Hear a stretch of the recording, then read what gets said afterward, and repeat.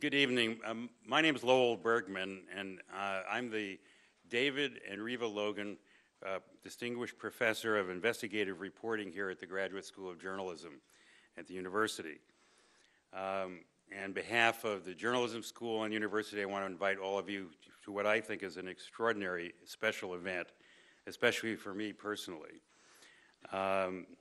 Tonight we have the honor of having Seth Rosenfeld here, who's an alum of the Journalism School, as well as of Daily Cal, and who went on to enjoy a long career as an investigative reporter at the San Francisco Examiner and Chronicle. And all that time, and I stayed in touch with Seth all those years, I've known him for at least 30 years, going on 40 years. And for all that time, almost, Seth was involved in his own personal quest for the question of what was really going on here in Berkeley during the 1960s when all those events were taking place. And the result is this book, Subversives, the FBI's war on student radicals and Reagan's rise to power. It's an extraordinary book, and when I read it finally, and by the way, I was waiting for years to read it and hearing about it, it's an extraordinary book because it's written primarily from the perspective of the FBI, a voice that we rarely hear in public, and one that when we hear it, we're not sure what to think until we see their documents.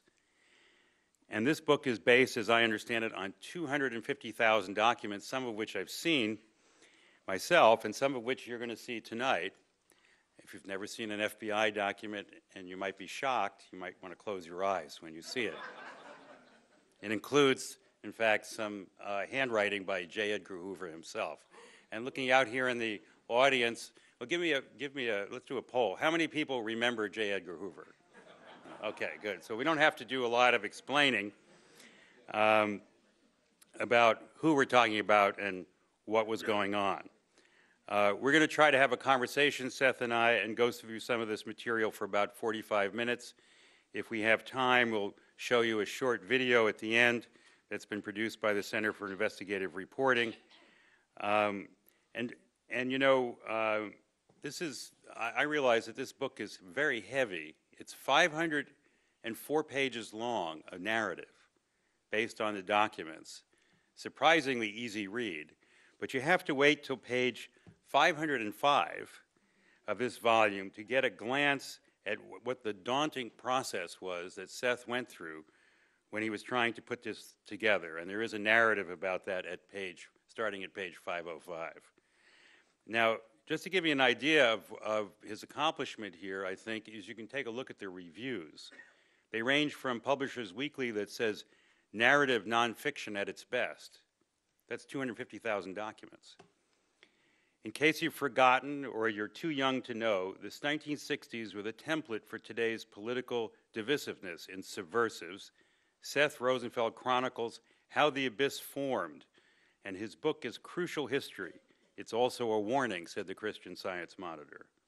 And even the Wall Street Journal said that even though they were prepared to hear all kinds of things in their review, Seth's work provides an unusual insight into what actually happened in America.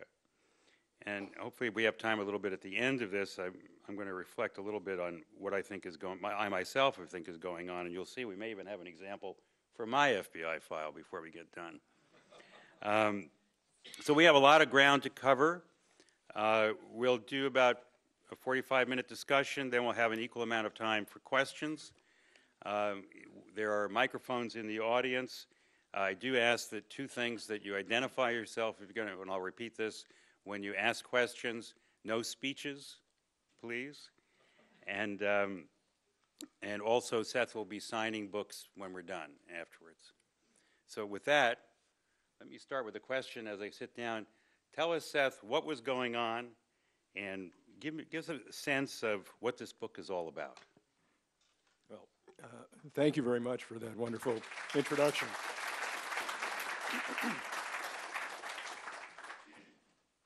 Well, this book is a history of the 60s. It's a secret history, or I should say the the history of the FBI's secret activities concerning the University of California during the Cold War, and mostly during the 60s. And the book tells that story by examining the FBI's activities in regard to three main characters. Mario Savio, the leader of the free speech movement; Clark Kerr, the president of the University of California, who turned out to be in a great dispute with Mario Savio and other students; and then Ronald Reagan, who was running for governor at this time and made campus protests a major issue in his campaign, and who was at odds with both Clark Kerr and Mario Savio. And what you can see in the book is that behind the scenes of many of these well-known events, the FBI was deeply involved with these people and with the University of California, and was secretly tampering with history, trying to influence public policy behind the scenes. So why don't you give a little background as how did you start this quest? What got you going?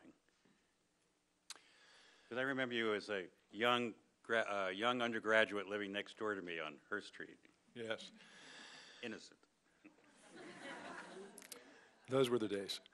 Well, I first got interested in this when I was a student here at Berkeley in the late 70s. I was a reporter for the Daily Californian, and my editor asked me if I was interested in taking a look at some FBI documents that the Daily Cal had gotten under the Freedom of Information Act. And I jumped at the chance to do this because I knew that the FBI had been deeply involved in domestic surveillance elsewhere.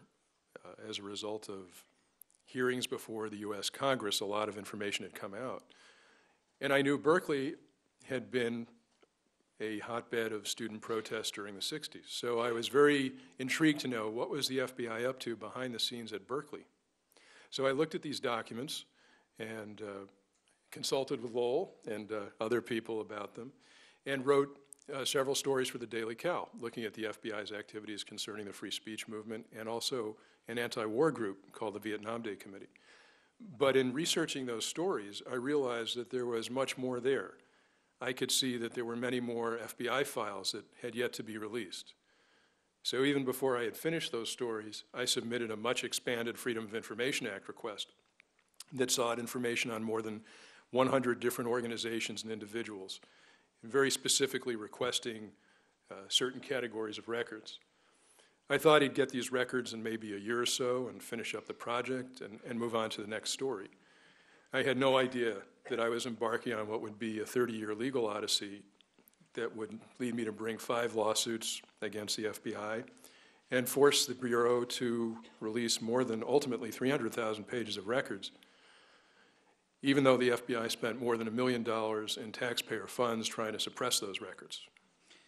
So where does the story begin in the FBI files, where, in terms of their interest in Berkeley and what they ultimately did?